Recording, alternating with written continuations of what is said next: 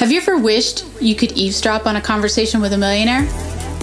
My name is Michelle Thompson. I'm a retired project controls engineer and business professor, and that's exactly what I'm going to do in this podcast. I get to ask the questions that everyone else wishes they could.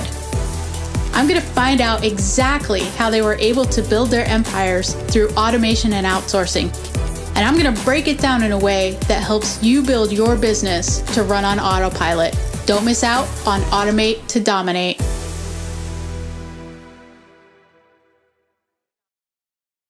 From author Donnie Bovine comes the book, How to Be a Success Champion, available on Amazon. After years of living other people's dreams, author Donnie Bovine decided to jump out on his own and start a business, thinking it would be easy. Instead, he had a rude awakening and quickly understood that he had spent 20 years being an employee and had no idea how to be a business owner. His business was tanking, and he was on the brink of losing everything when he decided to fight for business freedom. In this must-read and life-changing book, author Donnie Bovine shares with readers his story intermingled with lessons learned from his mistakes and his failures. In How to Be a Success Champion, you will find advice the author received from mentors and how he went from zero to a six-figure business. The author walks you through the steps of how to get out of your own way, how to play the game of business and win, find your strengths, how to network effectively, how to build a personal brand, how to create champions for your business, how to get great at sales, how to take complete ownership of you and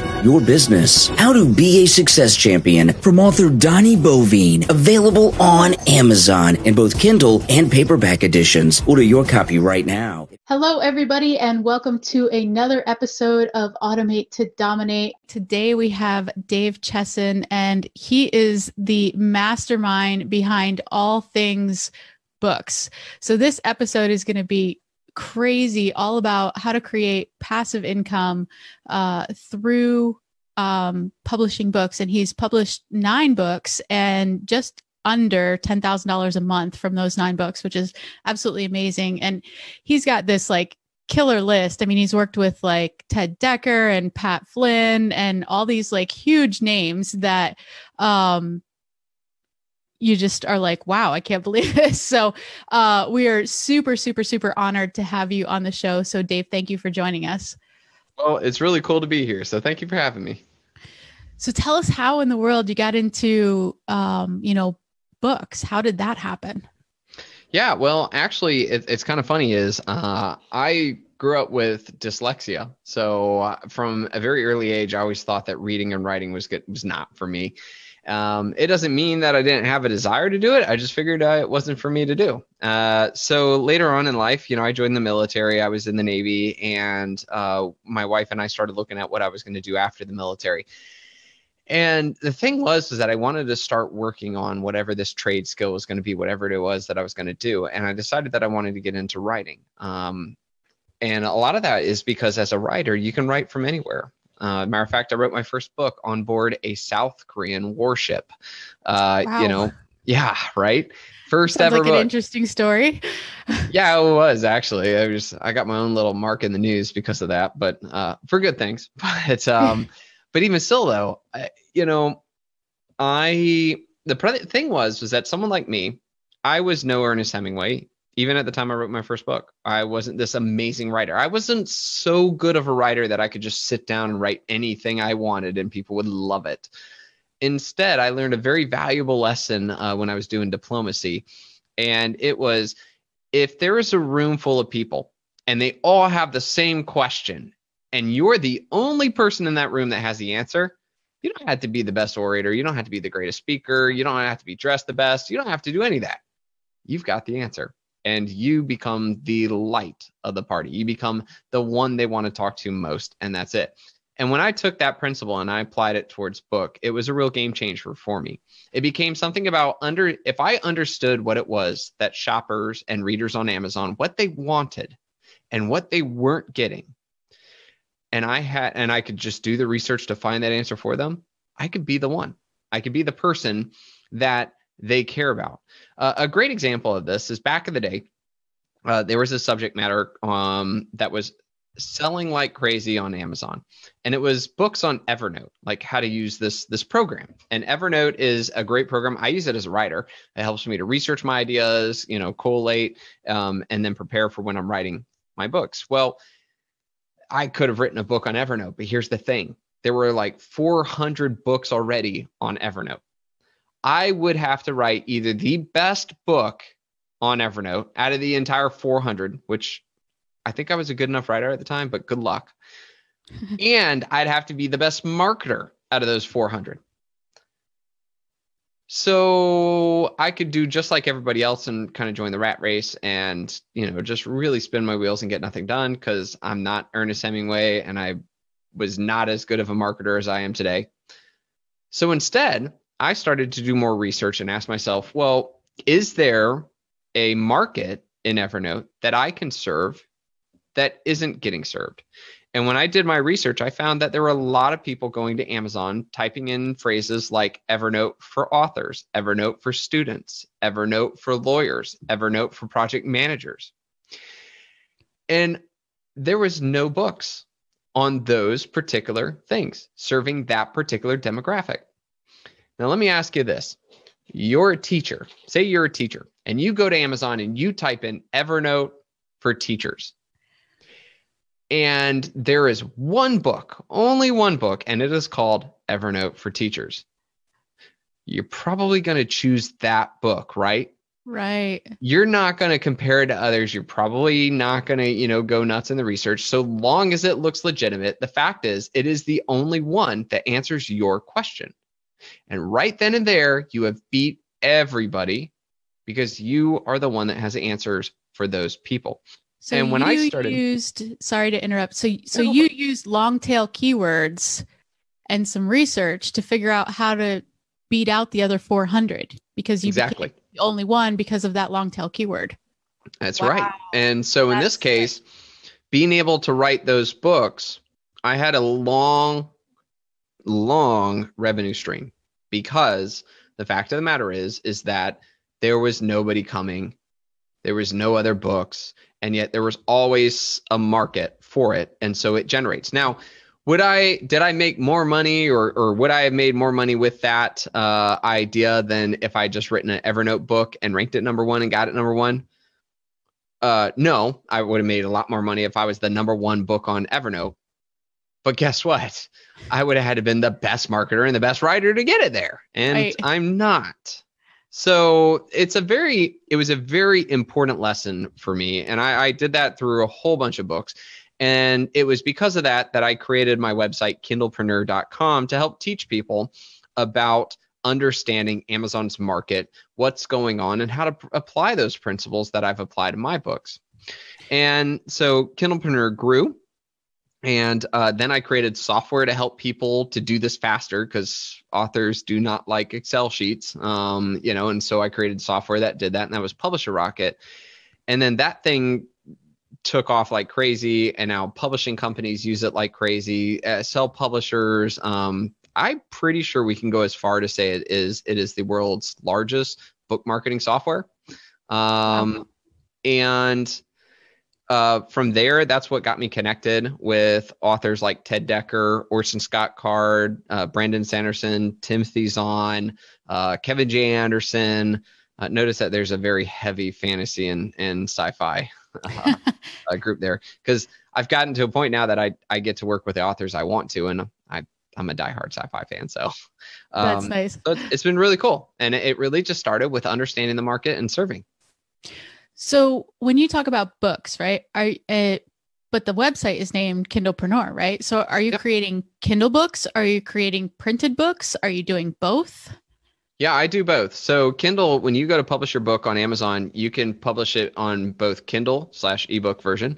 And they also have print version, which is a print on demand. So when you submit your book to Amazon, and if somebody buys your book, Amazon will have a printing press that's close to the shopper, print it right then and there and ship it and take care of it. So it's amazing and it's super easy. And this is what allowed me to sell thousands of books while in South Korea and never having to lift a finger. I did not have to do printing. I did not have to mass order my own books, do shipping, calculate shipping, handle returns, none of it. Once you just submit those 2 e-copies, you know, your Mobi file for your ebook and your PDF or there's another form for your print on demand, Amazon takes care of it all, and you just get the check at the end. Honestly, Amazon earns their 30%. They do a lot of great work, and you just get that check every month. Well, and 70% is a whole lot better than going to a publisher and getting 7%. Yeah, that's exactly. And I mean, if you're super good at what you do, you can maybe get it up to 30% or something like that. And by super good, I mean like you're famous and you hold some chips and you can. Right. You're like the John Grisham of the world. Right. Right. So for everybody listening, I'm not sure why you did this. Maybe Pritzker super nice and you've already made it, and so you don't need the money. But if you guys look at his website, if you go to kindlepreneur.com/book-marketing-101, it is basically start to finish how to do this. And I know lots of people who are charging like $5,000 and $10,000 for this information that you're giving away for free. So what made you want to do that? Well, so when I started the website Kindlepreneur, my goal was to give book marketing lessons. Every article is a lesson that an author could read, understand, turn around, and get a result. The thing was that I tackled so many different subject matters, and I never left anything off. Like, I went as detailed as possible. The thing is that I had a lot of people that said, hey, all this information is great, but where do I start? And I was like, wow, that's a really good question. As a matter of fact, right on the nav bar, it says start here. And that link at the nav bar will take you right to that page. This page is honestly what, if I were to write my almighty tome on book marketing, that page is it. And what you're seeing right there is a table of contents that when you click on that link, it takes you right to what I would have written as the chapter. There are actually some links that point to non-Kindlepreneur stuff because there are authors that did a better job than me. And they deserve that recognition. So I have tools, I have videos, I have articles, podcast interviews that truly help to answer those questions. But ultimately, I set that up as like the online table of contents. Yep. And kind of to supplement it, what he's talking about is there. So he has the Kindlepreneur YouTube channel. So I would strongly recommend that you go check that out and subscribe. In fact, let me get you. So it's youtube.com/Kindlepreneur. And you'll be able to pull that up. And there's 1.3 million views, right? So there's some really good information there. And then he also has a podcast called Book Marketing Show Podcast with Dave Chesson. And there's about 65 episodes there that are just like pure knowledge. So if you guys are looking for information on how to, do this, between that page and those two resources, did you leave any stone uncovered? No, but the other thing about Amazon is Amazon, in book marketing, sometimes it's changing. And that's my key, is to stay on top of it and to understand what they're doing and figure out the best way for authors, the legitimate authors, to use that information so as to make Amazon a better place. So I wasn't planning this when I first scheduled the interview, but I actually happen to be writing an ebook right now. Cool. Just by happenstance. So would you be willing to kind of walk us through the steps and let me kind of go through phase 1, phase 2, and can we talk about, like, with my niche, what you would do, and so anybody listening could take their niche and duplicate it? Yeah, that sounds good to me. Okay, awesome. So, all right, I'm in phase 1 before you write your book, right? So we're doing all of our research. And one of the things that I specialize in is outsourcing to virtual assistants or outsourcing to software. So how do I take that broad niche and focus on my long tail keywords? How do I find the, like you said, Evernote for teachers? Yeah, that's a great question. So a lot of what's going to happen is that you want to check to make sure that there's an existing market on Amazon or not. Okay. Sometimes we can choose to write on a subject where it sounds awesome and maybe people would love it, but people are not thinking to themselves, oh man, I should go to Amazon and I should look for a book on this subject matter. So this is kind of our first step, is to make sure, will there or will there not be an existing market on Amazon? And the truth of the matter is that sometimes you may find out that there won't. Now, this does not mean that you can't write that book, okay? What it does mean is that if you decide to write that book, you cannot depend on Amazon to sell it for you. You can put it up there and maybe you'll get a couple sales here and there from time to time on Amazon. But the truth of the matter is your sales will come from you going, finding that market, grabbing them by the collar and dragging them to your Amazon sales page. And that's okay, because now you as an author and as a marketer know that that's what it's going to have to take. If you have reason to believe that you can drive people, if you're really good at Facebook ads, if you're really good at Amazon ads, if you have a following, if you have an email list, like all of these things where you can grab somebody and bring them to your book, then go for it. If you don't have those things though, and this is your first foray, then understand this may be a bumpy post-launch road. So the first thing that I talk to people about in this phase one before you write a book is research to see if there's an existing market on Amazon. And there's a whole bunch of steps there to kind of talk about how you start going about it. There's ways to do it for free. There's ways to use like the software publisher rocket for it to tell you, hey, all of these ideas you're having, nobody's typing them in. There aren't many words coming up. There aren't other things. Books that show up for these words are not making any money. Like, it can give you that, or it can say, oh yeah, there are people typing it into Amazon and sure enough, these books are making money. Or it could even tell you people are typing it in, but the books aren't making money. And you could say, why is that? And if you start looking, you say, oh, because these books either A, don't address what this market wants, or B, they're poorly put together. They've got 1 star or something of that magnitude. So talk to me about the freeway versus publisher rocket. Okay.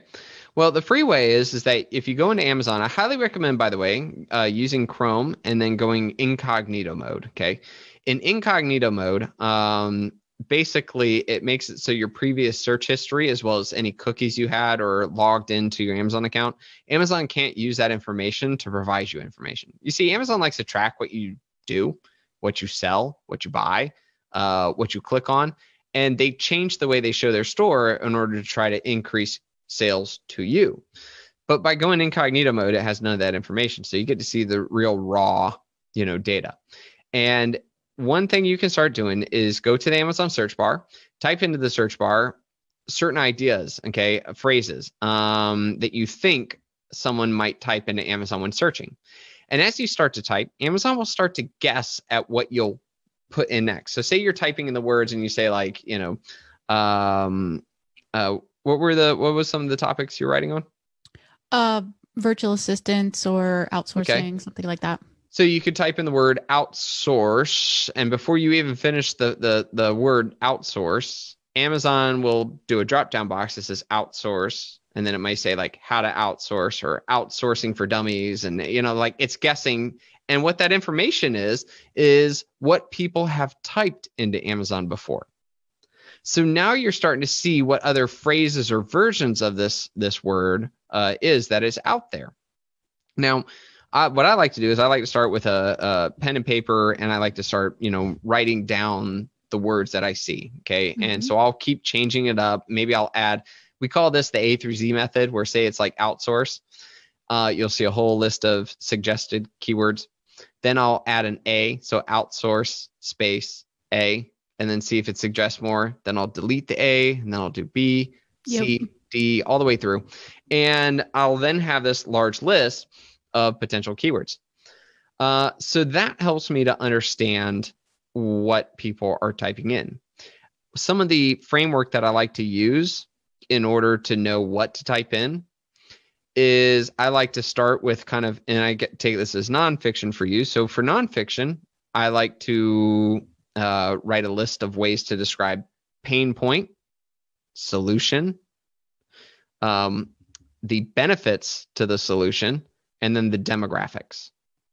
And I like to try to combine. So I'll make a whole bunch of words that represent those 4 columns. And then I'll like to combine them and start typing those into Amazon search box so that I can kind of see what is working and what isn't. Now, once I've done this, I have a whole giant list of keywords.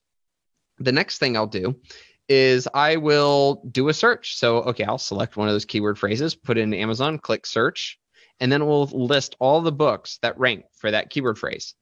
I then like to click on the first 2 to 3 books on that keyword, and I like to see if they're making money. And authors can do this because you go down to the Amazon bestseller rank, and that's the number that ranges from 1 to 8 million, with 1 being the number 1 bestseller and 8 million being the least bestseller in the entire world, apparently. And you can take that number and put it into a Kindle calculator that I created. Just Google Kindle calculator and put it in there, and it will tell you how many books that day it has sold. So now is that similar to like Keepa and Camel? So I'm not familiar with Keepa, but I think with Camel, their thing is that you put you select certain products, and then Camel will let you know when that product is on sale or hits a price range. Or am I incorrect? The way that I used Camel, I used to resell books on Amazon. And so what I did was I would look at, is this a bestseller? And, basically I want a book that's, 500,000 or less, ideally 200,000 or less. But so I was basically thinking the same idea that tells you how popular that topic is, type of a deal. Kind of. So I would say for books, you want an Amazon bestseller rank, ABSR, of 100,000 or less. But be careful with categories. So if it's a number 1 bestseller in a category, I would not automatically mark that as a success, because there are 14,000 Amazon categories out there. Oh, wow. And out of those 14,000, there are a lot where if you happen to select that category and you sold 1 book that day, you'd be the bestseller. Right. So just a heads up on that one. So I would not base off. Yeah, it's very shifting data. That was the problem that I had with Camel. So how is your calculator a little different? Does it aggregate the last 6 months or something? So ours looks ahead at kind of the sturdiness. And it gives a projection of what that book has made for the month. But the other thing too is that our searches per month, right? So Publisher Rocket will tell you how many searches per month. That's collected over historical value and gives you a good understanding. Pretty soon we'll be publishing information to show if searches are trending up or trending down as well. So what books Amazon chooses to show in there, that is dynamic and that does change. But at least we'll know if the market is really looking there and shopping or not. And that I would say is stable. So let's say this is slightly off topic, but I know there are going to be a bunch of people that are going to be thinking this question. So I want to ask it. I have a buddy, Sid, who he's a world traveler, and all he does is write books and publish them. And he lives off the passive income. And very similar to you, he makes about $10,000 a month. So the question Sid always gets is, well, I don't have a specific niche. How in the world do you know it's going to be a winner, right? One of his top selling books was on how to barbecue chicken or something like that. So how do you find that if you're well, gee, I want to create a book, but I just want to find that niche that's really popular. I don't care what it is. And then I'm going to go write the book. Sure. Publisher Rocket is definitely a tool you'd want to look into then. And the way that I would do it is I would start by typing into Publisher Rocket how to, and then hit search. And then Publisher Rocket will go and find hundreds of different words that are how to this, how to that. And you can start to see all the different things that have been typed into Amazon and then start to analyze them and look for the ones that have high searches, that have sales, but aren't too competitive. Okay. And so then from there, so I find that golden sweet spot, that little golden nugget, like your, Evernote for teachers, right? Mm-hmm. What software do I use? How do I even go about starting to write this? And I know you have a bunch of slick tools on your website, so I'm hoping you can go over and tell us about those. Yeah, well, to start writing your book, I mean, one does not have to go after anything special. You can always use Word or Google Docs. I actually would recommend Google Docs over Word. The reason being is that if you start working with an editor, collaborating over Google Docs is so much easier because they can change it in real time. They can mark. I just find it to be a much better process. Where with Word, on the other hand, you send them a copy, and you then have to like make sure you've got the right copy. Like, oh, is this the one that they corrected or that I corrected, et cetera? There's version control. And I think that's more than sufficient. There are some great YouTube videos out there to teach you how to get more because a lot of people say, oh man, but I like the outliner capabilities of this, and this. It's like, you can actually pull that up on Word. It's just kind of, there's some hidden tricks in Word that hold some of its capabilities. So maybe type into like YouTube, like how to write a book on Word document. And there's some great videos out there that will teach you how to get more out of it. However, though, I personally love a software called Scrivener. It's $45, although you can find a coupon for like 20% off or something that brings it down to like $37. I think it's phenomenal. I've used it since it first came out, which is like back in 2007. I wrote my master's thesis on it because I just loved it that much. And now I do all my writing. I even write the scripts for my courses on it. It's just, Word is made for all writing, but Scrivener was made for long writing. And it makes it so much easier. So that's the one I'd probably recommend. Okay, awesome. So now the one thing that you don't want to do is go write this whole thing and then figure out, oh crap, it's in the wrong format. And now I have to reformat the whole thing for it to be accepted by Kindle or Amazon. So what are the files that, you really need to worry about? Well, in truth, I really wouldn't worry about the files or the formatting while you write. I'd recommend just focusing on the writing because in truth and matter is that when you go to format your book for .mobi, which is for ebook, and EPUB for the other markets, and PDF for the print on demand books, your best bet is to take your finished Word document, that you and the editor hashed out, and then go to like Upwork or Fiverr to find somebody to format that into the correct file format. There is a free converter out there that Kindle offers. It's junky and a pain in the butt. There is software out there that was designed solely for taking that information and formatting it. Vellum is one to come to mind, but it only works on Mac. It's also really expensive. I think it's like $300. But there are some diehard authors out there that absolutely love it to death. Scrivener will format it into all the different versions, but I'm not gonna lie, their process is pretty painful. Like, it's kind of confusing. It's sort of one of the things I dislike about Scriveners. Their user experience is a little hard, which is why a lot of people feel like they need a course to use it. So my recommendation to most authors is just find somebody to format it for you. Do your writing the way you want to, and when you're ready, go find somebody to just turn it over for you. Go hit Fiverr and pass it off. Pretty much, yeah. Yeah. Okay. So how do I know, what to write? How do I, plan and outline my book? Well, it really comes down to your style as well as the content. But I would say that if you've decided that there's a subject matter, and I'm going to stick with nonfiction because that's kind of what it sounds like is your realm. I think that it's really important that you make sure to find all the frequently asked questions. Make sure that you address everything the person's looking for. One case in point was I was working with an author who was writing a book on how to sell art.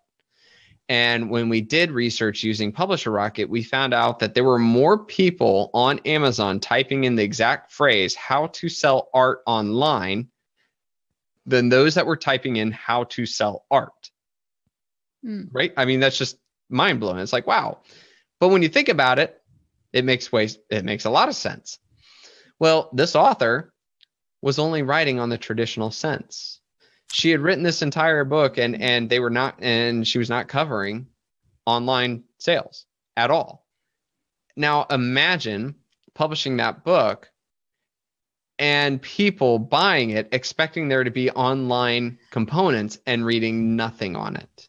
Right. They would have lost it. The reviews would have been bad, even if it wasn't a good book. So knowing what it is that people really want and understanding all the frequently asked questions and where that is, I think that's extremely important in putting together your book. Now, I personally have my own, I have my own style to nonfiction, and it's sort of something I like to do. I learned it off of the author who wrote 21 Irrefutable Laws of Leadership. I can't believe his name is escaping me. Keep wanting to say Maxwell. John C. Maxwell. There we go. Brian Tracy? Nope, John C. Maxwell. Okay. Is it 17? 21. Anyways, John C. Maxwell's book, he has this system where he likes to kind of do what I call a case study sandwich. Okay. And in it, the first chapter always begins with a case study, talking about somebody. So like, for example, the first chapter of his book, he talks about, McDonald's, right? That, Ray Kroc, and the title of it was, the lid, the lid is either half full or full. And what it was that the McDonald brothers only had a lid of leadership that allowed them to create 2 McDonald's. But Ray Kroc stepped in and made McDonald's into what it is today because he had a greater lid. So he tells a story, this true story that just hooks you in. And then he explains the lesson learned inside of it. And then the conclusion is combining the two, making it so that you see that, this example that you read, the story that you just got put into has such a great meaning. And what I love about this structure, and you go flip through the chapters, you'll see it. But what I love about this chapter or this structure is that to this day, I remember his laws of leadership. I remember most of them because I remember the stories. And the truth of the matter is we learn so much through story. And I will place greater value on a book that doesn't just teach me things, but tells me stories and through stories teaches me. So like a while ago, I was writing a book on language learning. And so I started by finding this true story about the first person to go into the emperor's court in China, the first non-Chinese person, the first Westerner. And this Westerner was the first to go because he had figured out how to crack the Chinese language. And he became so good at it that the emperor and all the people under him were so entertained by his ability to do this that he made it all the way to see the emperor, which is huge. I mean, nobody got to see him. And there was a lesson on specifically on his mind castle, and it's what he created to help compartmentalize and better understand. And then we talk about the strategy of compartmentalizing and mind castling and how you do it. And that is the beginning to the entire book.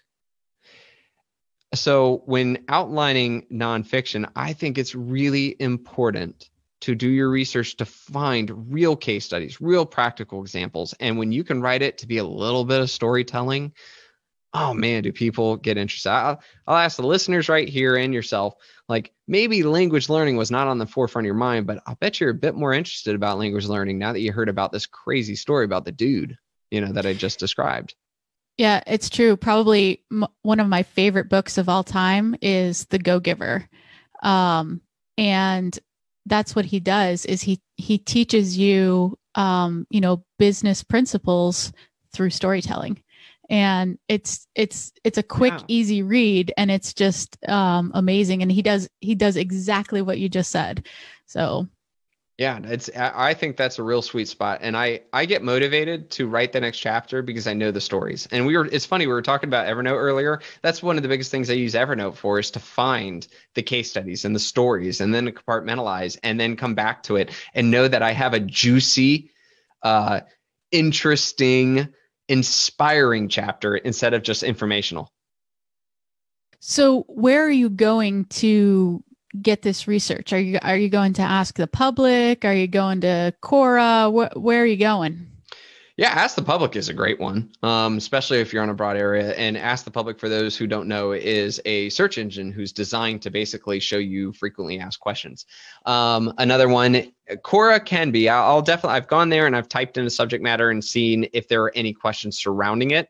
Be careful because you'll get a lot of misinformation there too, though. You definitely don't want to publish a book and be wrong. That would be bad. Right. Another thing is I love forums. If there is a forum out there that's on your subject matter or close, like there's an artist's format, so we were talking about like how to sell art online. Artists will complain about sales. I love it, not just from the whole, let me answer that question, but also what are the words the artists are using when describing the pain point they have over the fact that they're not making any money. I mean, because let's face it, we got to write our book description too, right?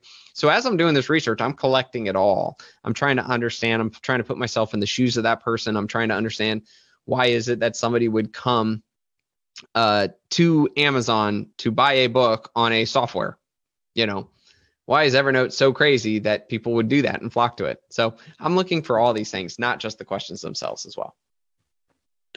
And I think that's a huge point because so many people don't think outside the box like that, right? They're just like, okay, find A, B, and C. And, and I think that's one of the things that probably, I would imagine, has distinguished you from everybody else to be able to set yourself apart in the market. And you kind of have that whole section, even like, putting your book together, right? So how do you find your title? How do you find your subtitles? How do you make it eye-catching so it's not boring and somebody wants to open the cover? And I would imagine, so how do you weave all those parts into it? Yeah, that's a really good question. I think a lot of it is like, I will go into Scrivener and they have a corkboard layout, and I will find all these interesting tidbits or interesting aspects, and I will then I'll create a note card in the corkboard. That's one, and I'll kind of rearrange them and move them around. And as I'm pulling and researching and learning, I'm starting, what I love too is sometimes it's really great to be somebody who's new to the subject as you're writing the book, because I have questions that if I was the master, I may not think was a question. It's worked out well for a lot of the subject areas where I'm just like, wait a second, I don't fully understand that. What is the difference between that and that? Oh, yeah, that'd be a great chapter, And so as I'm doing my research, I'm just throwing these ideas on there. And then finally, I won't start writing until I feel like there's a linear flow to the information and there's no gap. And that I know, and this is key, is that I know that when you go from the beginning to the end, that I can say to myself, I have solved this person's problem, that they will get this result, and that it is for this person. And again, it just came back to the 4 things that I wrote all those ideas on, right? At the beginning, when we were looking at, researching whether or not this book will work. It really comes back to that. I can deliver on this, that they will do this and they will get this, and this is who they are.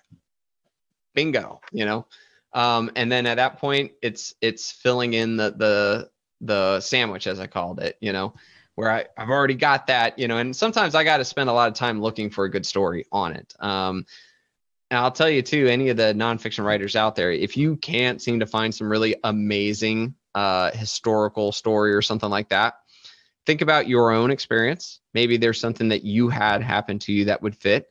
If not, then give an example. Okay. Make it understood. You're not making this up. Like, you're not trying to pass it off as true, but, give the example, sometimes being stuck in this certain mode can make someone feel. Imagine yourself as so-and-so, that you're in this, that you're doing this. How did that make you feel? Like, that is one way that when I just can't find a historical example, I'll put that as my case study. That's a great way to think of it, because sometimes, like even if I'm doing like a video or something, I'm like scratching my head and I'm like, what in the world?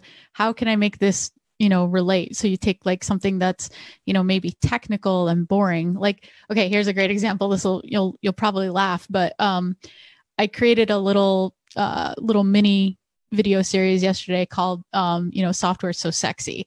And it's how I use software to automate the back end of my business. And what I tried to do was tell stories about how I use each one and give examples versus just, here's a piece of software, blah, go have fun. Because nobody cares about that. That's boring, right?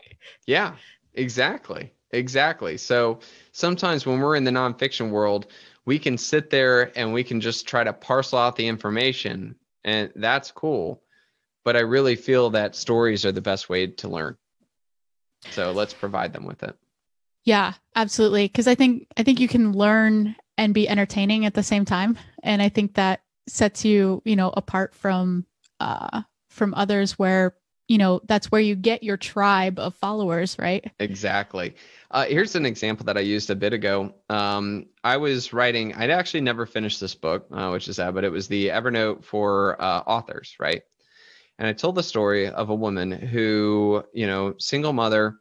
Here, she would travel the train back and forth every day. And one day while she was on the train, she had this amazing idea. It was such a good idea that she quickly grabbed pen and she wrote it on a napkin.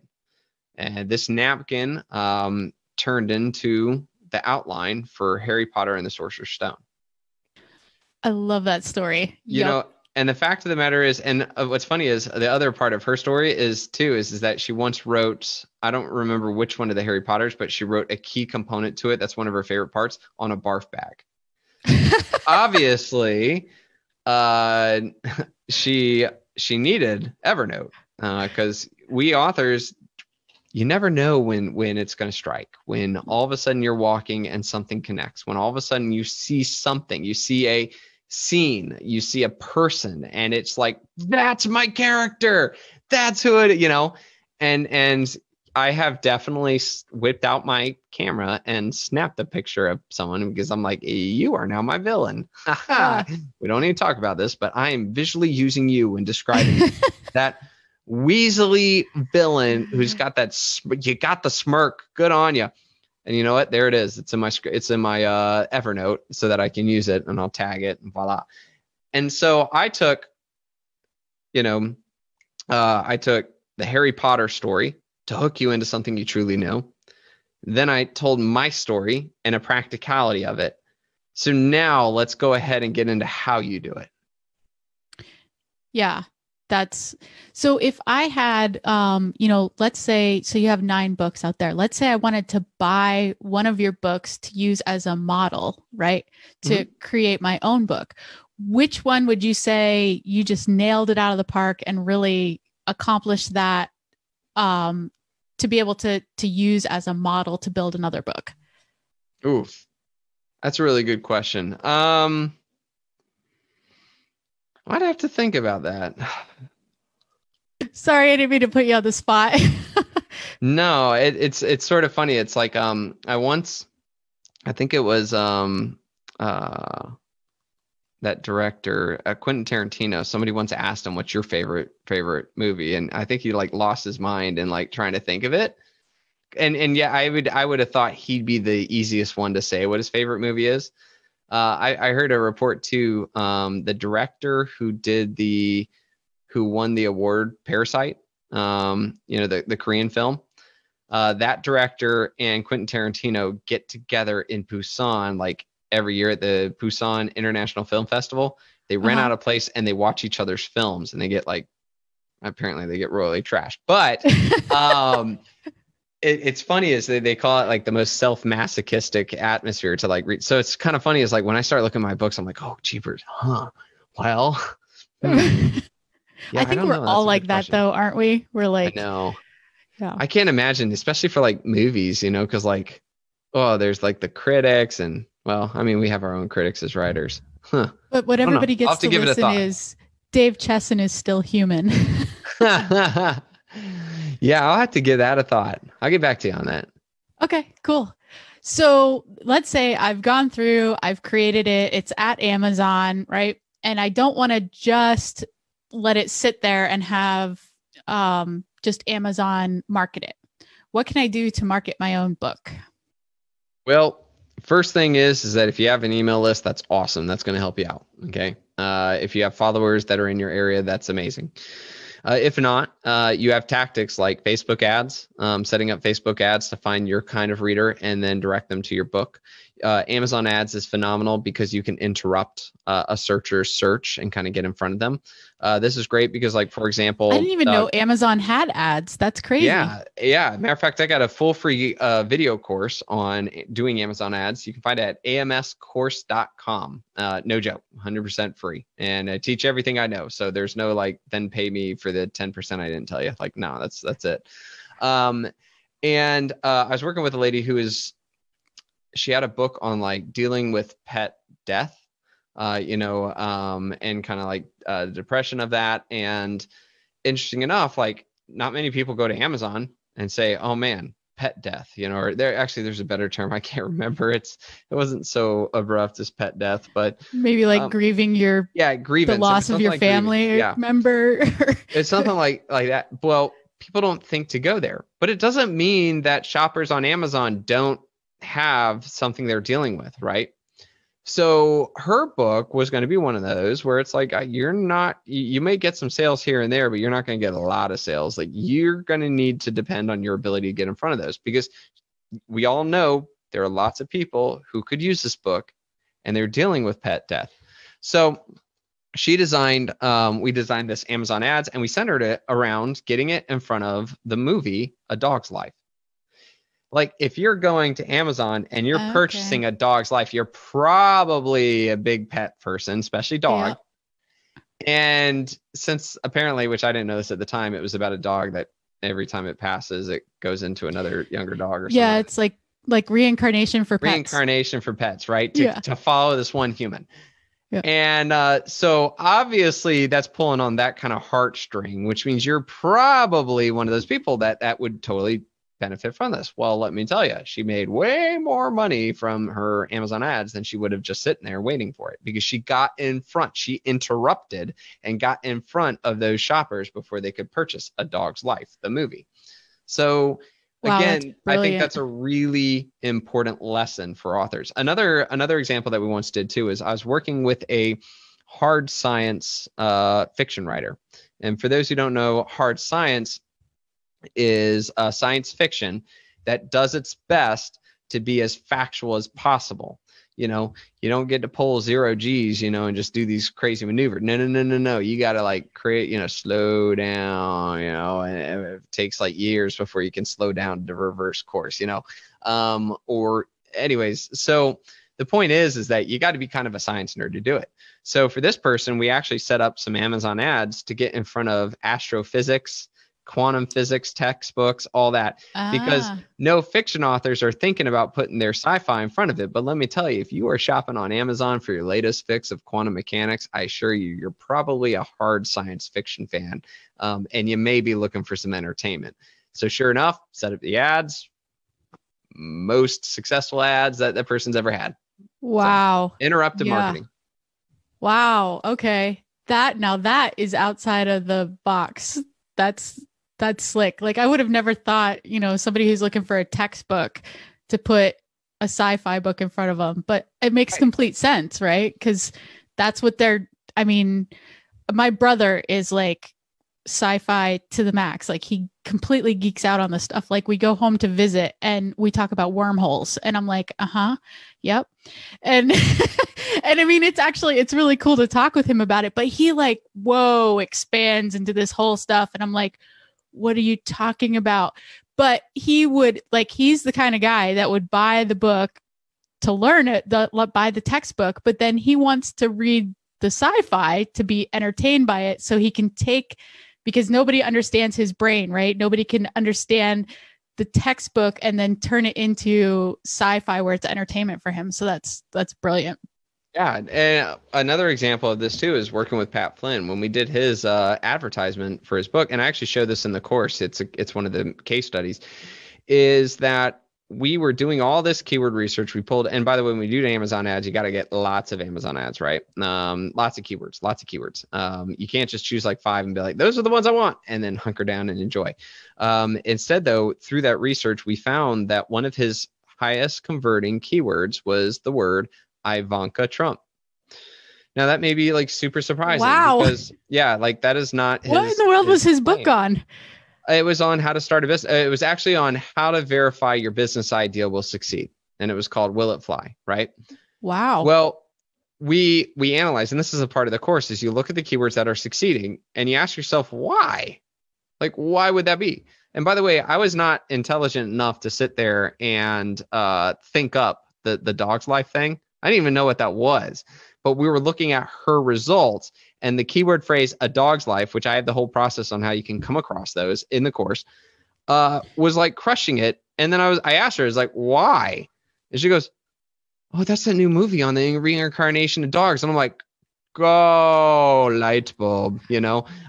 Same thing with Pat Flynn was, we were like, why Ivanka Trump? And what we figured and tested and saw was that people were, and again, this is not politics, not getting into any of that, just stating marketing fact here, is that we found that people were searching for her, and basically what they were searching for was female entrepreneurs, successful female entrepreneurs. So we decided to take that and create an entire keyword campaign centered on female entrepreneurs. So we found every female entrepreneur that was famous or whatever, and we created that as a giant campaign full of keywords and tweaked the blurb to target that. And sure enough, by far, most successful campaign. Because everybody else was, and again, not being sexist, just pointing out marketing data. All the other authors were thinking probably male entrepreneurs, and nobody was focusing on the female entrepreneurs, and therefore our cost per click was so much lower. And because we were actually tailored the blurb to be towards that, we connected with that market even better, and therefore got much better results. So you keep saying the course. Do you mean the AWS course, or do you mean the Book Marketing 101?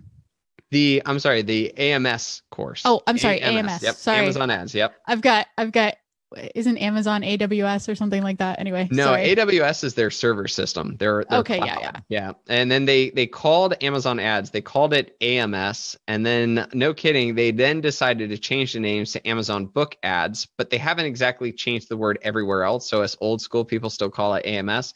But what's funny is even on their homepage, it still says AMS. It's like, if you're going to change your name, Amazon, wouldn't you at least change your homepage to say so? But anyways, so a little inside there. You'll hear AMS or Amazon Book Ads. But yep, You can find that full free video course at amscourse.com. Sweet. Okay, so we have 3 minutes, and I want to be super cognitive of your time here. You've just given us so much knowledge. How can we support you?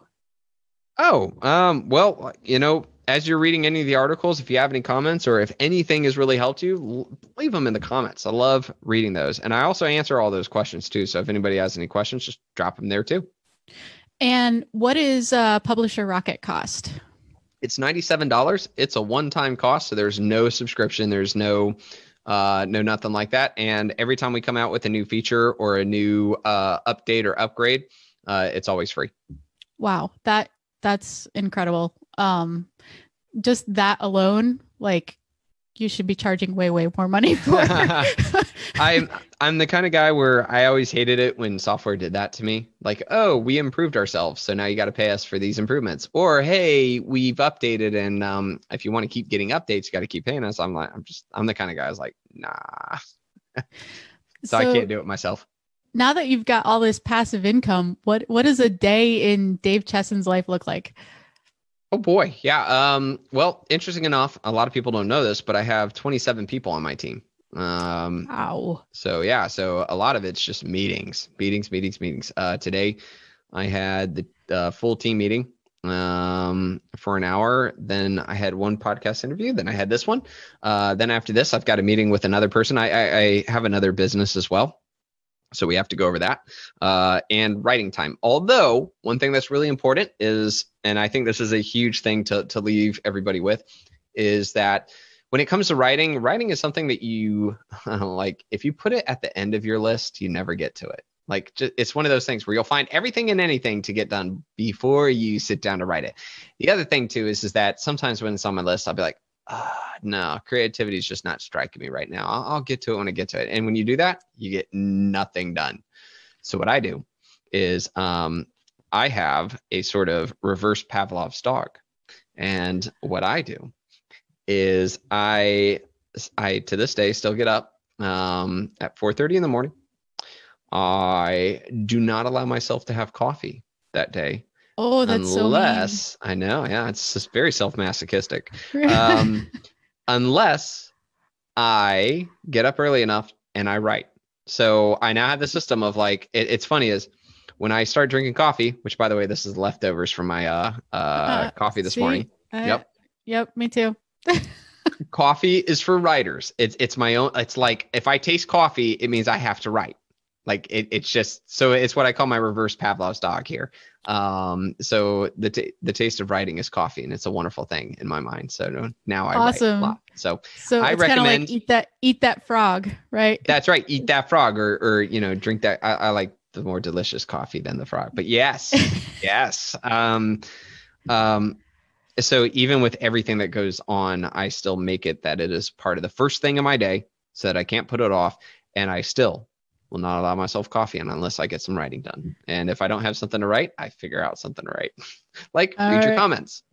That's awesome. Well, guys, there you go. No coffee for any of you until you get on here and you check out Dave's information and take one step towards your next book, because this is all about passive income streams, and this is one that's a huge amount of work in the front end, and then you get to sit back and relax, kind of. So Dave, thank you so much for being here. I really appreciate it, and we will see you guys next time on Automate to Dominate.